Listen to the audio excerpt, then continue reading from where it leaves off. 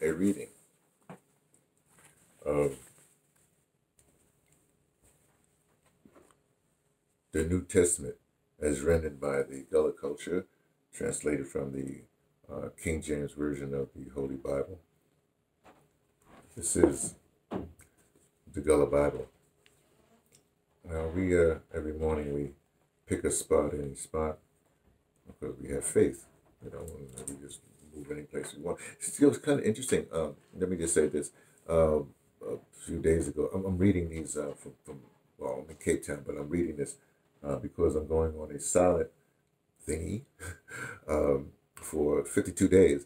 And because I can't talk, I can't obviously read aloud.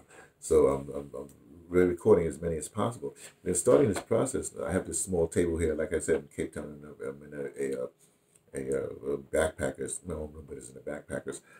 But when I came in, out of my pocket fell 3 coins, South African, well, they're 2 rand coins, and they fell like face down. I picked them up and I put them on the table, and they all face down.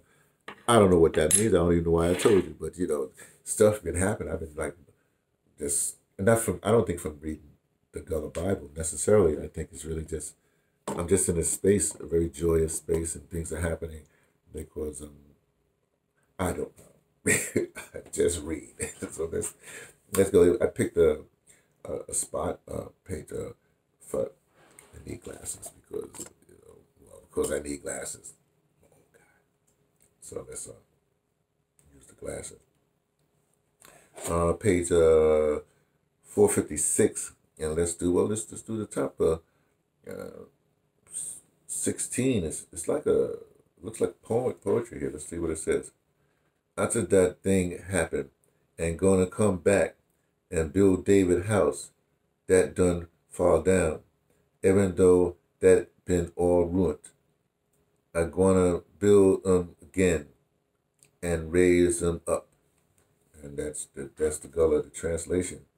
Looks like a pretty big passage. The translation says, after this, I will return and will build again the tabernacle of David, which is fallen down, and I will build again the ruins thereof, and I will set it up.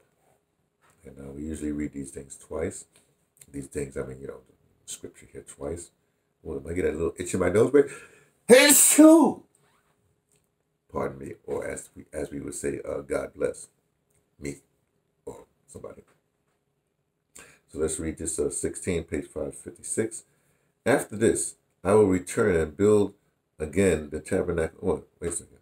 Did I do this reading ready? Okay, then I got to go back and I have to do the Gullah first and then the translation. That's the way it goes. At the thing happen, I'm going to come back and build David house that fall down. Even though that been all ruined, I'm going to build them again and raise them up. And the translation is, after this, I will return and will build again the tabernacle of David, which is fallen down, and I will return again the ruins thereof, and will set it up.